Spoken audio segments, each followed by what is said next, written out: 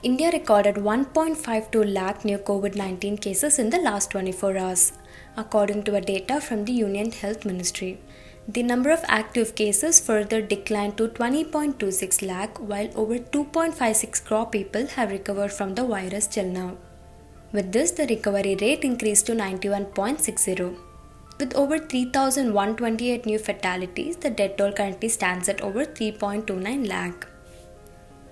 According to Dr. N.K. Arora, chairman of the COVID-19 working group under the National Technical Advisory Group on Immunization, said that India may soon begin testing the feasibility of a regimen that mixes two different COVID-19 vaccines to see if it helps boost immune response to the virus. Arora said that the testing may be carried out both using vaccines that are currently available in the country and those that are in the pipeline. Clinical testing as a part of the exercise may be carried out by collaboration between bodies like the Indian Council of Medical Research and the companies that developed and produced the vaccines.